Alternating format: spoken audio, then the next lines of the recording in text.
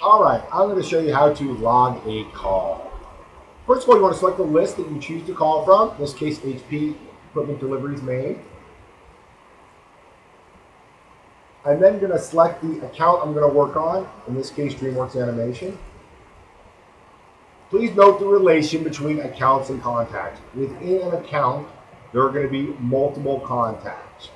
You'll know the difference up here when it states DreamWorks Animation or in the account field. Within an account, multiple contacts.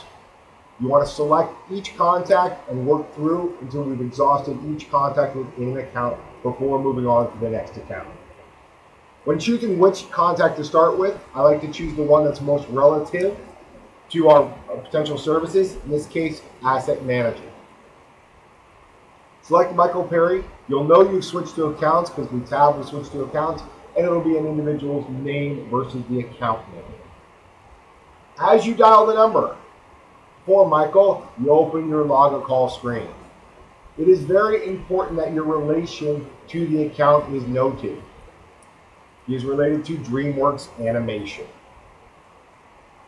As the phone rings through, you leave a message for Michael. If he does not answer, you mark left voicemail message 1, you save it, and you move on.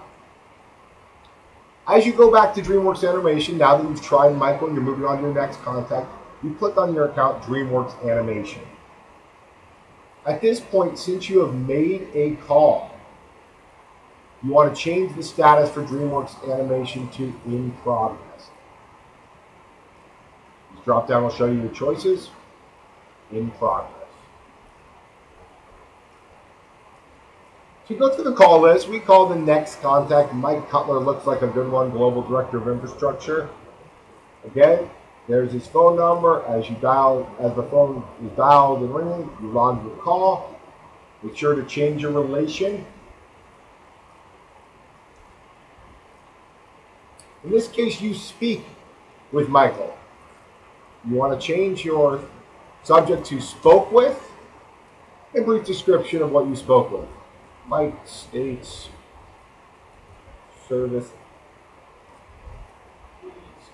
Okay. Please send info.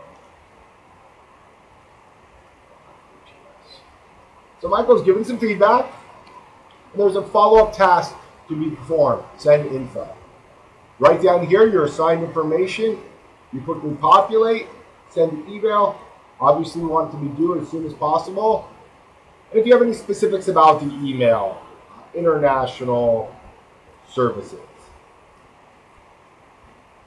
At this point, you save it. The task is going to be sent, and the call is going to be logged.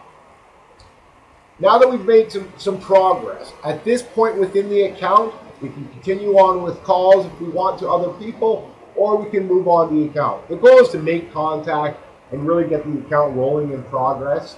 It's not necessary to call multiple individuals if we feel we've gotten the right contact and we're moving through the sales process. In this case, you feel confident, you go back to the account DreamWorks Animation, you change the status from in progress to follow up, as a task has been assigned and that has moved on throughout the sales process. That is a process for logging a call with follow-up in Salesforce.